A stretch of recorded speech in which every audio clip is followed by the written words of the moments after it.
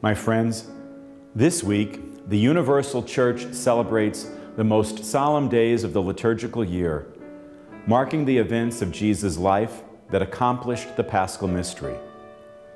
This Holy Week begins with Palm Sunday, where we commemorate the Lord's entrance into Jerusalem.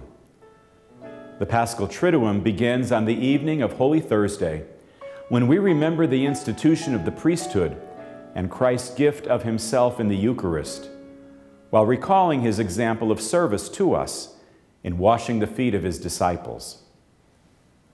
On Good Friday, we meditate somberly on the passion and death of Jesus. Finally, on Holy Saturday, we keep vigil at the Lord's tomb, awaiting his resurrection. Of these holiest days of the church year, St. Augustine writes, "Pay attention, therefore, to the sacred 3 days of the crucified, buried, and resurrected one.